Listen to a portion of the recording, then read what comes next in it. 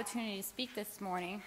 I'm here from Memorial Sloan Kettering, and we'll discuss an agent that we're using in small cell lung cancer. As everyone knows, small cell lung cancer is a worldwide public health problem, as it is an aggressive malignancy with few therapeutic options and a poor overall survival. Here, we show that rovalpituzumab tesirine, or Rova-T, is active in patients who have been previously treated with small cell lung cancer, and there is a biomarker associated with responses, delta-like protein, or DLL3, which is highly expressed in approximately 70% of small cell lung cancer patients. Rova-T is an antibody-drug conjugate, which is composed of three parts: an antibody targeted against DLL3, a stable linker, and the active cytotoxic payload.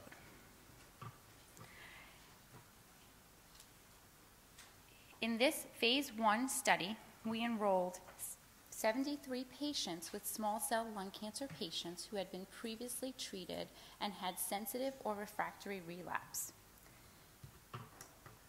We evaluated their tumors for the expression of this biomarker, DLL3, and found that DLL3 is very highly expressed in approximately 70% of tumors. In this waterfall plot, which is an indication of the responses that we have seen with this agent for patients treated on study, we saw that all patients treated with Rova-T had high expression of DLL3. Those patients with stable disease, the ones in the middle, had variable expression of DLL3.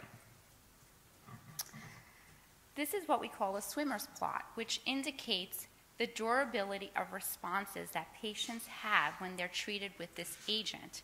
And these are all patients who had DLL3 positive tumors.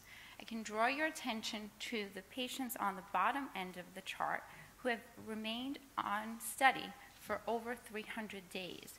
This is very rare for patients with small cell lung cancer to be alive 1 year post-treatment of an agent, as this is a highly aggressive and progressive disease. I wanted to take you through one of the patients that received the agent. The patient actually received the agent twice and had a partial response after the first administration that was confirmed after the second administration. The patient's tumor continued to have a response to Rova-T and remains without evidence of progression over 300 days post-initial treatment.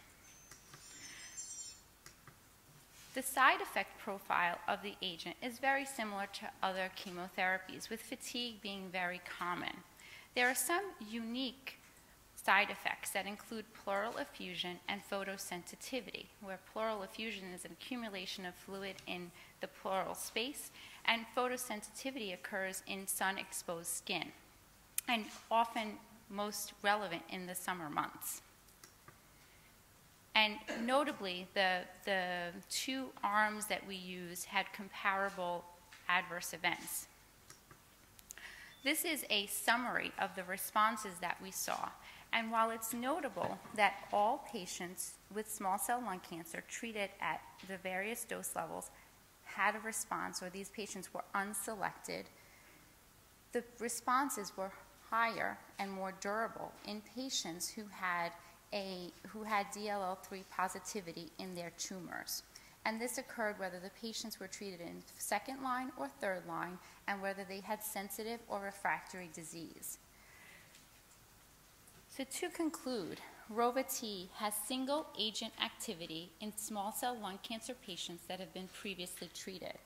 Further, the responses are greater and more durable in patients with DLL3 positive tumors. Therefore, DLL3 may be the first predictive biomarker associated with drug response in small cell lung cancer. Thank you.